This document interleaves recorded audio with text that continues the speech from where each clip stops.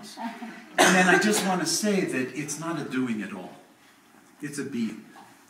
But I want you to remember that people often ask me, well, can you give me a mantra?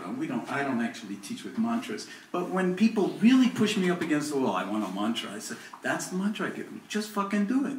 And then life becomes the teacher, not Mathieu or John or anybody else, but life becomes the teacher. The sky becomes the teacher. The mountain becomes the teacher. Your children become the teacher.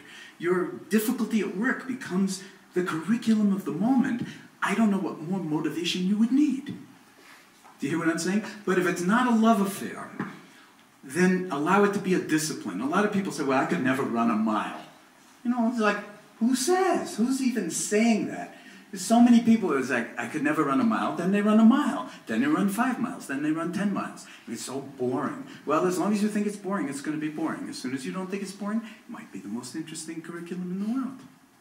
So, I'm trying to be as provocative as possible so that when you get home, you'll get your ass on a cushion or on a chair and do it as if your life depended on it, because otherwise, why did you come up the mountain for this? You could have chosen a million other things. There's something in you that already knows that this might be an oxygen line straight into your heart.